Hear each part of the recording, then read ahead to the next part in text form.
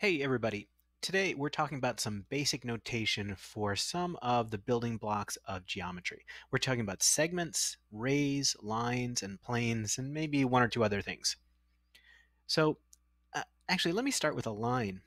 A line is something that stretches on in two directions, to the left and to the right, or up and down, but it doesn't have any width or depth.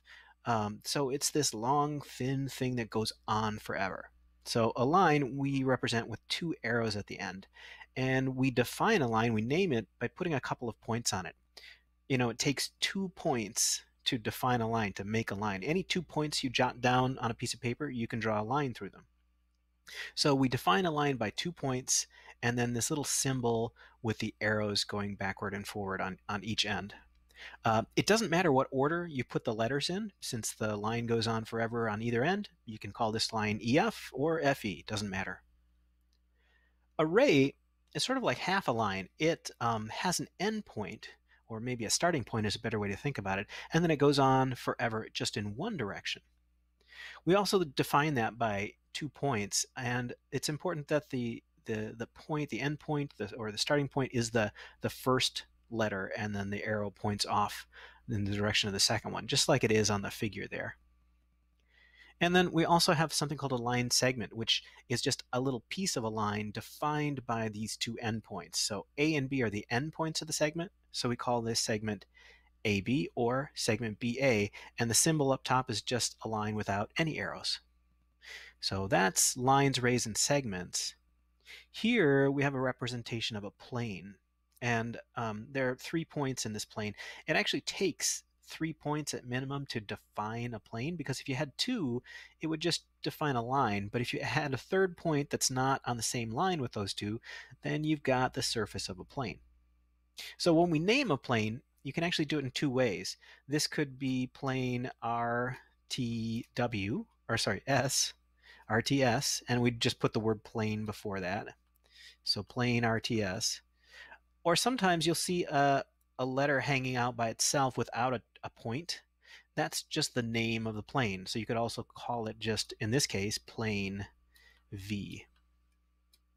So two different ways. Remember, these points need to be non-collinear. So 3 points, non-collinear, or just whatever letter you're deciding to name the plane.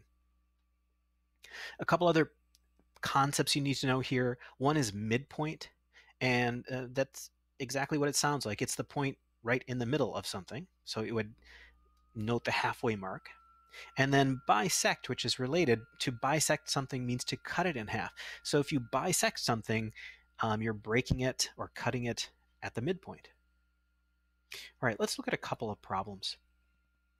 This first one up here says choose the symbol notation and name for the geometric figure. So this has got two endpoints, A and B. So this is a line segment.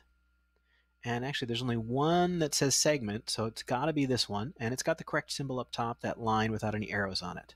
So the correct answer there is AB segment. This one says, choose the symbol notation name for the geometric figure. And here we have a ray. Ray starts at C and goes on through D and off forever in one direction. So it's not a line or a segment. I can get these out of here. It is a ray. How do we choose between ray DC or ray CD? It does matter. It's really important that this first point, the end point here, comes first, and then the arrow goes off in that direction. So in this case, C is the correct answer and A is incorrect. All right, and then we've got a couple of problems about planes. And we want to pick the proper notation. You can see all these points are on the plane. Point X is hovering above the plane somewhere. And then there's this name here. They gave it a letter without a point. In each case, it's Q. So this could be called plane Q, or it could be called plane 3 of these points that are on the plane, as long as they're not collinear. This one's got plane Q, so that's probably the right answer, but I ought to look at this one just to see why WT. Well, here's Y, here's W, here's T. The reason that doesn't work is those points are all on the same line. If you're going to name a plane by 3 points, they have to be non-collinear. Let's look at this next one. We don't have plane Q. I don't know what they're thinking with plane PW. That's just not how we name planes at all. And this one is 4 letters. We don't use 4 letters, we use 3. So it's between ZYV and WZV. And here's W, here's Z, here's V. Those are all 3 on the same line.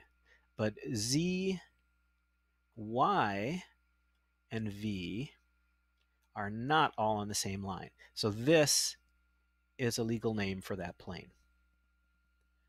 All right, a couple more.